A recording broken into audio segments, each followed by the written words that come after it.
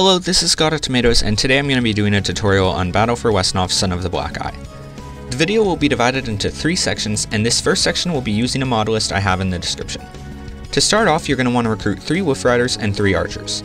Send your leader and the archers to the encampment on the right side and the Wolf Riders down the left side to gather villages.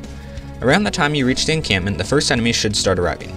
Use the forest and keep to defeat them and pour all the XP into your leader and one of the archers. You can also start recruiting grunts. You will need at least 3, but if your luck is bad, you may need up to 8. At the same time, have one of your Wolf Riders head north along the side of the lake to reach your keep. Your Wolf Rider will reach the keep around the time that the first wave of enemies dies. You'll also want to have the other 2 Wolf Riders distract the enemies near the forest and river. Don't attack the enemies with your Wolf Riders, just focus on wasting their time or drawing them away. Once you have your level 2 archer or are close, start pouring XP into the Wolf Rider as well and wait until daytime is just starting, turn 8 or turn 14. Then make sure you have at least 2 grunts even if they're not at full health, and send down your units to attack the enemy keep. You should reach about halfway when you get stopped by a few enemies in the open at night. When your Wolf Rider levels up, make sure to upgrade it to a pillager. Also, some of the enemies on horseback will be distracted by capturing villages on the left side of the map, decreasing the difficulty.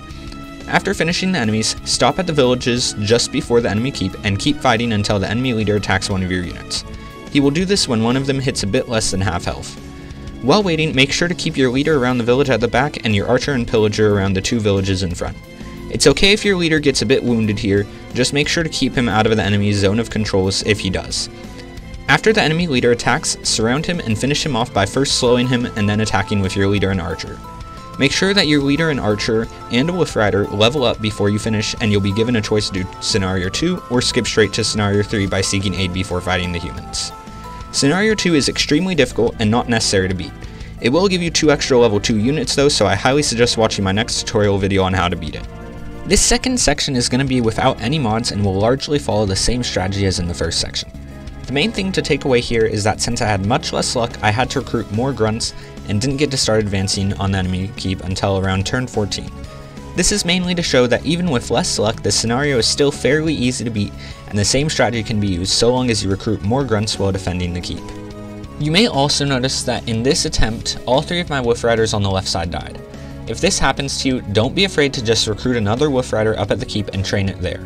The reason why I do not do this originally is because it just generally wastes extra gold since not all 3 Wolf Riders will usually die. I also didn't mention this in the last attempt because it didn't happen, but if your leader starts to reach around low health or even at half health, make sure to heal him up at least some bit before heading downwards to attack the enemy keep.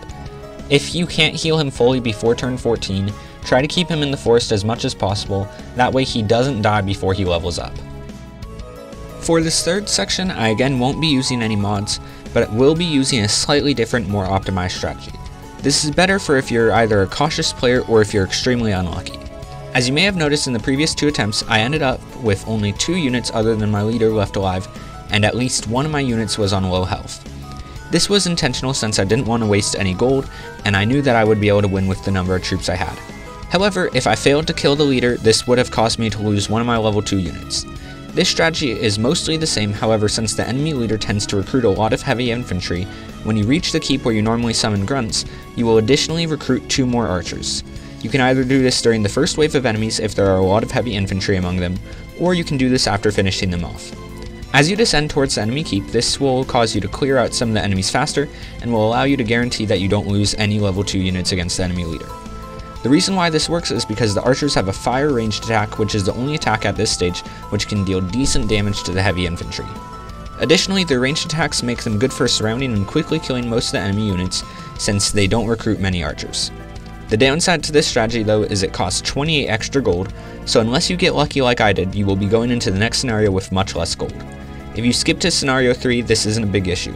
However, if you play Scenario 2, you will need as much gold as you can possibly have.